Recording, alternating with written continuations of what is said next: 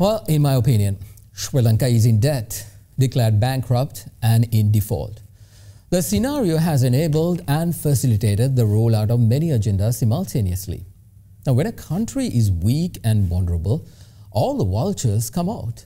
Despite that, it is also an excellent time to look at the situation head-on, identify the issues and think of solutions.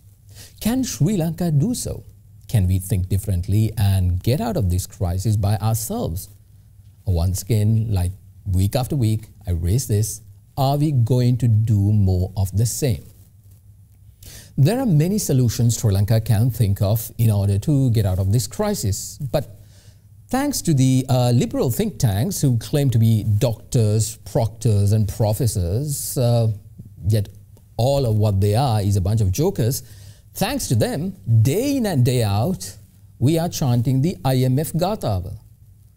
The IMF Deyo is holding carrots in exchange for cutting the service sector and increasing taxes. But has the IMF placed a condition like demanding that politicians cut their perks and privileges or recover unpaid taxes from the top corporates?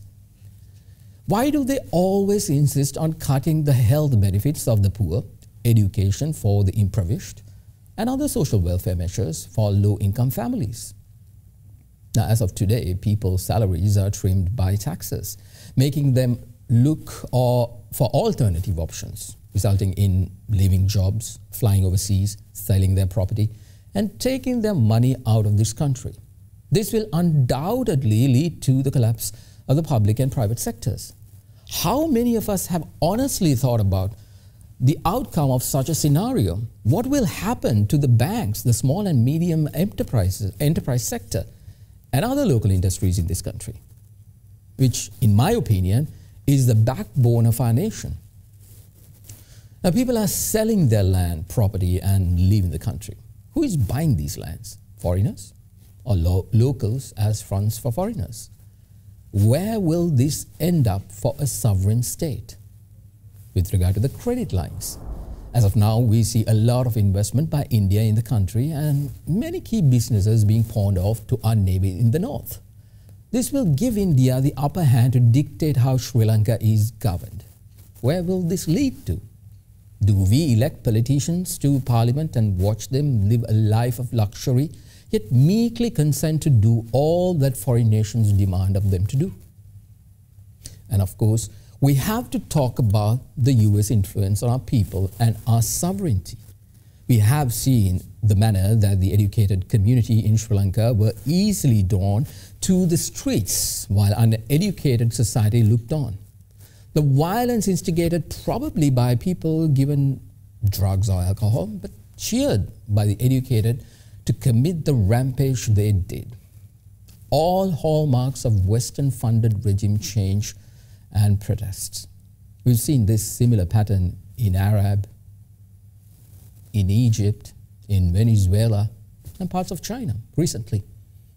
Yet despite all that, it was framed as the protest of the people, led by many who claimed to be intellectual.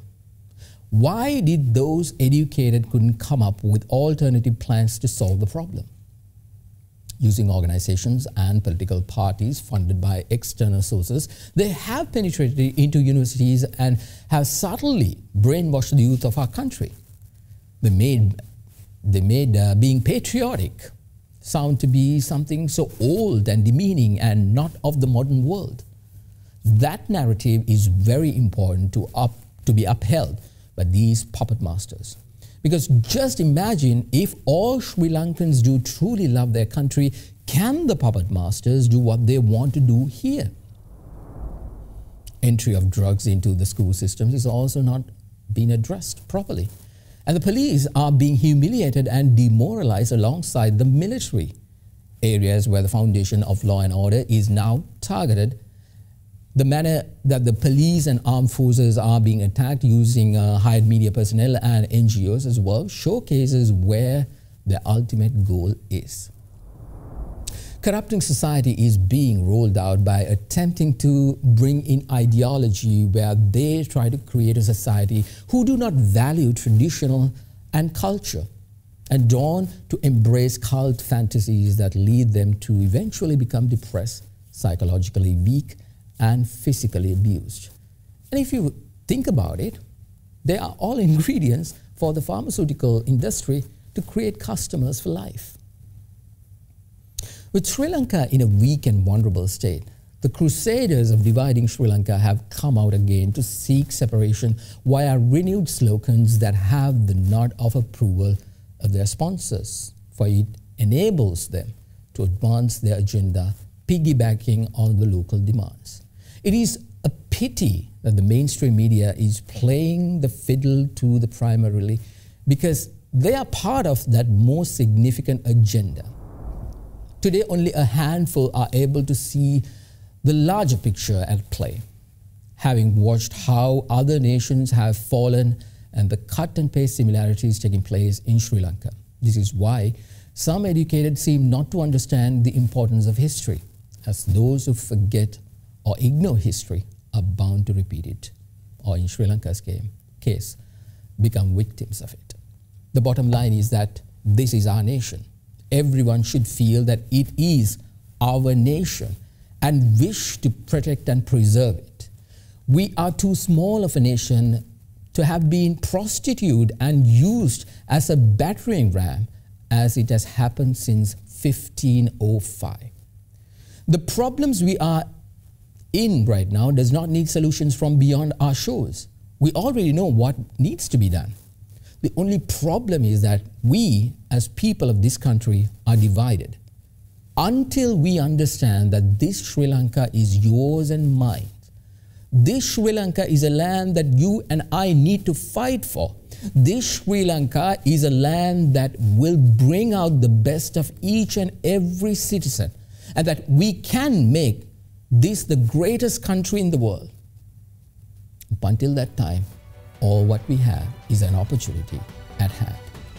If neglected, that will be soon be lost.